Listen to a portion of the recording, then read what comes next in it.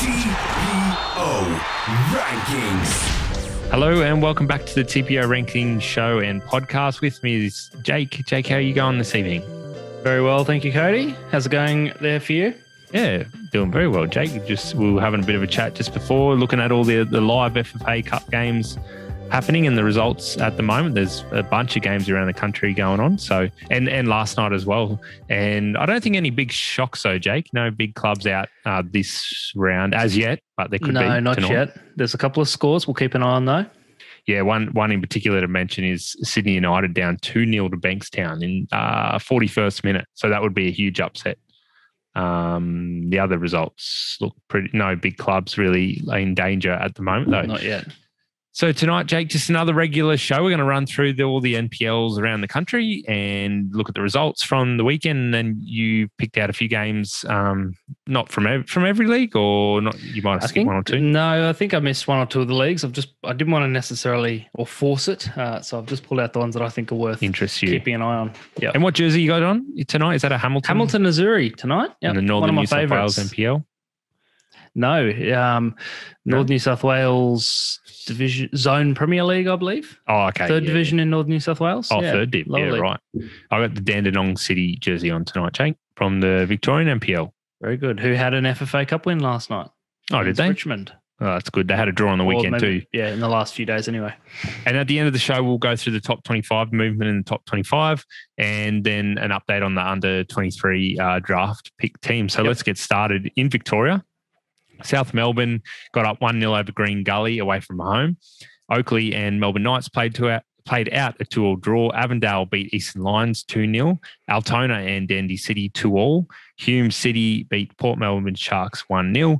Dandenong Thunder 1-0 over St Albans Saints, and Heidelberg and Bentley Greens, the game that I think I picked that one out. Game of the round for me was 1-1. So, Jake, how's the table looking to you? Pretty starting to see any? It's still pretty close, isn't it? It is. I mean, 7 games in. South Melbourne, the only undefeated team. I don't know if I think I probably would have picked them to be a mid-table team at the start of the year. So that, I don't know how surprising that is, but they're still up there. Avondale, Oakley Cannons, Heidelberg, all probably expected, and Melbourne Knights kind of hanging on there as well. But I mean, 5 points separating the top 7 sides. So as you say, still very close. And Bentley Greens down in 11th. Did you pick a game in the weekend upcoming, Jake? No, I didn't think there was anything that jumped out. I mean, across the board there, none of the top sides are playing each other on the table in the ladder. And rankings-wise as well, there was nothing that kind of jumped out too much. Bentley Greens, Oakley Cannons, probably the one if you had to pick one based more on Bentley Greens from previous seasons being up there. But, we're talking about 3rd versus 11th. So, nothing in particular, although there'll be probably next week. I think there's a few games I did skip ahead a little bit, and there's a couple. Okay. And remind me, Jake, how many teams from Victoria get relegated usually? They have or at least, I don't know if this is still the case, but they had one automatic and then they did like a playoff promotion with the league second place below. But that was when there used to be an NPL 1 East and West. So now that it's just an NPL 2, I'm not 100% sure, but definitely 1, maybe 2. Okay. All right, let's go to the New South Wales NPL. There is a game on now as well. We'll touch on that at the end. So Sydney Olympic beat Manly United 2-0. That was a great result for them. Manly were top of the table, I believe. Yeah, I think they were top of the table before that game. Rockdale beat Northbridge Bulls 1-0. Apia and Marconi 1-1. Mount Druitt Town Rangers beat Blacktown City 1-0. Sydney United drew 0-0 with Wollongong Wolves. And I think, Jake, that was your pick of the round, that game. And Sydney FC Youth Team 2-2 with Sutherland Sharks. So Rockdale go top of the table, 14 points. Sydney United in 2nd. Mount Druitt up in 4th, Jake. Yeah, they're doing well, aren't they? Causing a couple of upsets too. Blacktown City, another scalp for them. Good on them. Who's playing now, Jake? It was Sydney Olympic. Yeah, you're testing me. Sydney Olympic and Wollongong Wolves. So Wolves are up 1-0 in the 42nd minute. So if Wolves can win that game, they'll jump up to equal points with Sydney Olympic. So and that's a catch-up game from a week or two ago. Yep. Cool. Have you picked a game for the weekend, Jake? Yeah, you mentioned Mount Druitt. So I want to keep watching them, seeing how they continue to go. So I've got their game against Sydney United, who are currently in second. So second versus fourth, and it's partly because Mount Druitt doing well. I want to see how they go, but also Sydney United had that 5-1 loss last week to Northbridge, and they fell, I think it was 4 spots in the rankings at the time, and they've climbed up one or two more. It's all very close. So, a win here probably wouldn't have a huge impact given they're so far above Mount Druitt in the rankings, but being one of the top sides in the country outside the A-League, I want to see if they can kind of keep that spot. But a loss here or even a draw to Mount Druitt will definitely hurt their rankings. And if they lose tonight in the FFA Cup, Jake, to Bankstown, they'll certainly be getting smashed in the rankings. Yeah. All right, let's go to Queensland, Jake. Lions beat Redlands United 5-1. Eastern Suburbs with probably the upset of the round, 3-2 winners over Olympic. I think they equalised in the 86th minute, and then they won. The winner came in extra time. Peninsula beat Moreton Bay 3-2. Capalaba beat Magpies Crusaders 3-1. Gold Coast Knights besting the Brisbane Roar. And I think, Jake, was that your pick of the round, that game? It was, yeah. It was, yeah. Yeah, the Roar were in great form. So the Knights won 2-1. Gold Coast United spanked Sunny Coast Wanderers 5-1. And Logan Lightning beat, I think I previewed this one a little bit and said they would get up, and they did. They beat Strikers 3-0. And I watched the highlights of that one, Jake. It looked like Logan could have won about 6-0. So, Strikers sitting bottom or equal bottom with Redlands on 0 points after 4 games each. So 4 games, you'd expect to pick up a few points, but it's just 4 games. So probably the biggest worry for them, Cody, is they've only scored 2 goals. Yeah, true. And I have from memory, one of those might have even been a penalty. So they're struggling to create and convert chances. I'd have to have a look at who they've played so far, but yeah, they haven't. I mean, who in that ladder do you think Strikers could actually beat? I mean, Redlands. Well, I mean, they've already lost to Magpies, who are only 2 places above them, the only win that Magpies have got. And I'm skipping ahead here, Cody, because you'll ask me if I've got a game that I'm looking at, and it's actually against Redlands this weekend. So 13th versus 14th, Redlands and Strikers. And I think, for both teams, they're the 2 sides that haven't picked up any points. They're probably, I think, a few weeks ago when you and I made our predictions for who will get relegated, we both said Redlands, I believe, and I said Strikers, and at the moment they're both down there. So that's the game that I'm kind of looking at. In terms of other sides that are in there, every other team in the league, kind of mid-table, up to excluding Peninsula and Gold Coast Knights and Brisbane Roar, who are doing really well. Every other team has kind of dropped some points here and picked up wins elsewhere. Like all of them look like they're reasonable on their day. So it's quite an interesting competition this year. Absolutely, Jake. My pick of the round would be Logan v Gold Coast Knights. I don't know. I have a sneaky feeling Logan might get some points from this game. So that'll be a good one. Okay, let's go to South Australian NPL, and I'll have to here we are here. So, Jake, opening round in South Australia, and I believe it was on Friday night, Adelaide City came out with a big victory, 2-1 over Campbelltown City. That was our pick of the round on the weekend. Sturt Lions beat Croydon Kings 2-1.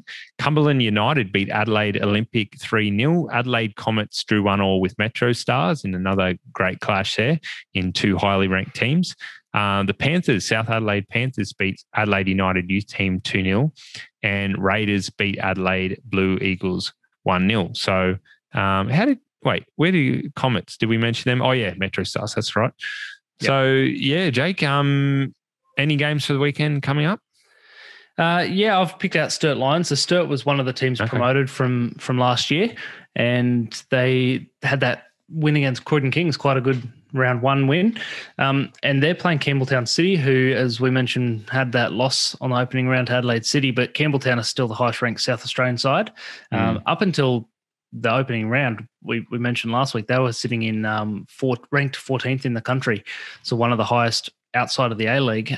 They fell a couple of spots to 16th, and it's going to be tough for them to hold a ranking that high without dominating the league, basically. So, and Sturt are quite a fair bit below them in the rankings. So that's my pick for the round. Cool. Let's go to the West Australian NPL. Perth beat Bayswater 2-1. So great result there for Perth. Floreat Athena make it 4 wins from 4, beating Inglewood United 3-2.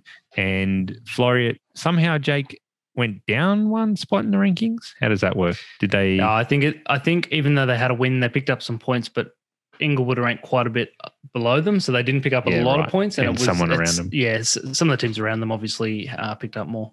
Yeah, anyway, they're in 35th, Floreat Athena. Balcata drew 1-1 with Guelph, Croatia. ECU June Dallet beat Sorrento 3-0.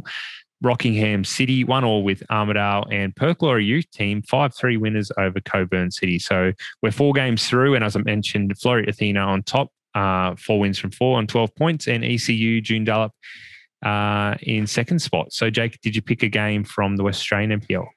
Nothing to preview, although Bayswater against Floreat Athena is probably an interesting one. Rankings has Floreat Athena as pretty strong favourites, given Bayswater have been falling in the rankings over the previous years. But Bayswater are sitting in 5th, 2 wins from 4, 2 wins, 2 losses. So that's probably the one for me. Cool. Okay, Tasmania. So South Hobart spanked Launceston City 5-0. Riverside Olympic went down 3-2 at home to Devonport City.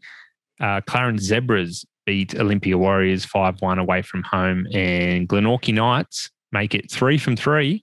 5-2 winners against Kingborough Lions away from home as well. Jake, did we preview that one last week? We did. That was my pick. Both sides that were 2 from 2 at that point. So, yeah, I mean, they're still sitting second and third on the ladder, though. Yeah. Well, there's 2 teams who have won all 3 games, South Hobart and Glenorchy Knights. And Glenorchy face Devonport this weekend, Jake. Yep, and that's my pick for the game of the round.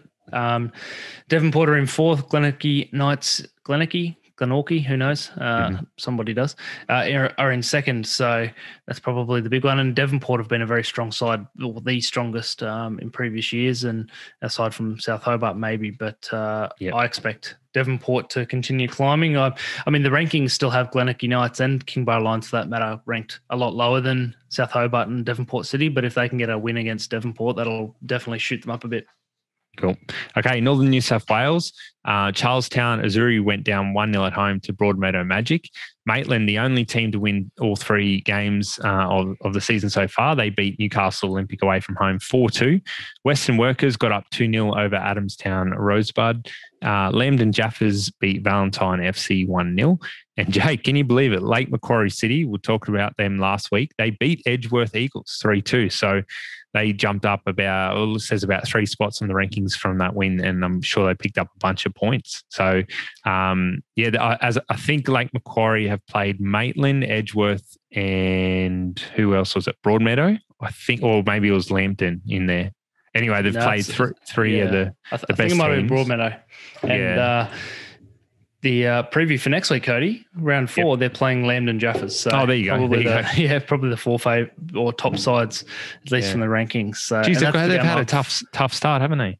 They have, and that's the one that I've picked out as the game of the round in Northern New South Wales for me. Lambton Jaffers at home to Lake Macquarie, and Lambton Jaffers 86% chance or probability according to the rankings of winning this. So Lake Macquarie are up against it, but I reckon that they had an even lower chance against Edgeworth, and they've won that. But Cody, Edgeworth, with that loss last week or in the round just gone, fell a couple of spots or 3 more spots down to 23rd in the rankings. Another loss here, or even a draw probably, would be enough to knock them out of the top 25. And the next team behind them in the rankings from that area is Maitland on 34th. So not too far away. They might be swapping spots this season if they keep the way they're going. I go, all right, I think we're finished. Yep, we're finishing off the NPL wrap with the ACT. So they had their first game over the weekend. West Canberra Wanderers went down 4-1 at home to Gungahlin United. Canberra Olympic beat Monaro Panthers 4-1 away from home. Tuggeranong went down at home. All the home teams lost this week, Jake. Tuggeranong went down at home 1-0 to Belconnen United in Canberra. Croatia beat Kuma FC 3-0. Jay, did you pick any games for the upcoming weekend? I did. I picked Canberra Olympic against Belconnen, both teams that had opening round wins, and rankings have them at 50-50. So I think ranked 113th is Belconnen and 114th is Canberra Olympic. So very evenly split, and that's my pick for the round. All right, let's go to the top 25, Jake. As you mentioned, I don't think you got around to updating it from last night's FFA Cup games. No, so Tuesday and Wednesday FFA Cup games won't be in here yet. This will be just the weekend games, including Monday. There was a couple of games around the country, but so those will be in there. Couple of movements, Cody. One is that Gold Coast Knights have now climbed into the top 25. So there's 4 Queensland clubs in there now. And they've come in at the expense of Blacktown City that we mentioned went down to Mount Druitt. There's actually a lot of, and we mentioned this I think last week, but there's a lot of top 25 clubs in the rankings that are dropping points at the moment. So there's a bit of a shake-up happening, especially if you look at the last 30 days and not just the weekend gone. So clubs kind of falling down quite a bit.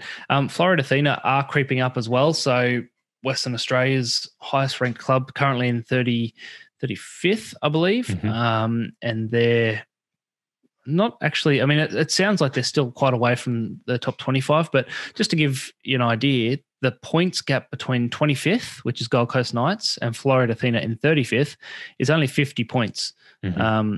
Now that'll take probably a month worth of just wins to catch up, but it's definitely not unreachable for Florida if they keep the form going the way they are anyway. Yeah, for sure. And have a good FFA Cup run as well. Although I can't remember how they've done so far. Or I think their draw came out. Or was that the ACT? That might have been Capital. Forget what I just said. I'm not sure. Actually, and one more thing, Cody, in the top 25 is that Melbourne Victory, after falling down to the lowest A-League club, they had their win over the weekend against Newcastle Jets, and they've climbed back above MacArthur at least for one more round. Yeah, well, MacArthur are playing as we speak as well. They're 1-1 with Adelaide United at the moment. So, all right, the last thing we always finish on, Jake, is the under-23 draft pick. We pick 10 players from the A-League who are under the age of 23, and we follow them through the Fantasy A-League website Sports Deck, and they get a score each week. Jake, we've been ridiculously close all season long, and after 16 rounds, at least there's still this one game going on, but I just had a quick look. We're equal on points this round. Yeah, and Cody, it seems every week all these midweek games that are happening in the A-League. Last week when we recorded, there was a game still being played as well, and the final score at the end of that one was that I actually got an extra handful of points, and I ended up a little ahead of you last week. Mm-hmm. And overall on the rankings, that put me 2 points in front of you. So I did climb back in front slightly, and as you mentioned, as of right now, excluding the game that's still live, we're on 32 points each this round. No big scorers other than Lachlan Rose for you, Cody, scored a goal for MacArthur, and he's obviously off the bench as well. Yeah, and he's got the game at the moment, so there's potential for more points there. The other players that are still playing are only going to favour you. I've got Delianov for Adelaide who isn't playing, and you've still got Denny Jonro and Diarigo if he manages to get on the field as well. So I think he got a red card on the weekend. Oh, that's right. He did. Yeah. So because he got some negative points. So he won't be in there. But anyway, as it stands right now, we're equal on points, and I've got a 2-point gap. But I imagine by the end of this game happening now, you'll be back in front by a slim margin. Jeez, very, very close. All right, Jake, anything else to mention? I mean, obviously there's a bunch of FFA Cup games. So those involved in the FFA Cup tipping, I'll look to update that maybe tomorrow if any big teams are gone. It might be Sydney United. Jake Caloundra, my team went down last night to Pine Hills away from home, 3-2, unfortunately. So we're out of the FFA Cup and the dream is over. And our old team from last year that we both played in, AC Carina, got spanked, didn't they? 8-3 or something? Yeah, it was. I think I checked the score because I didn't get out to watch because it was freezing and midweek. But you can't say it was freezing. Yeah, okay. We might have. We got a little bit cold. I'm Queen. Yeah, that's true. For Queenslanders, it was a little cold, but it was 4-0 after about 20 minutes, so it wasn't. It was never looking good. There'll be more of these coming up, but there's one big blockbuster game in the FFA Cup coming up, and that's Melbourne Knights against South Melbourne. They've been drawn together. I have to go back and check, but at least twice before in previous years. Yeah, right. maybe a third time as well. So it seems to be one of those kind of clashes that it's disappointing in one sense because both sides you'd like to see in round of 32, but at the same time, it's like this FFA Cup rivalry. So yeah, it'll be interesting. And as you mentioned, there's some other games happening right now, which means some more draws will be coming out in the next probably week or so. Yep, perfect. All right, Jake, thanks for joining me. Thanks everyone for listening, and we'll see you back here next week. See you, Jake. See you later, Cody.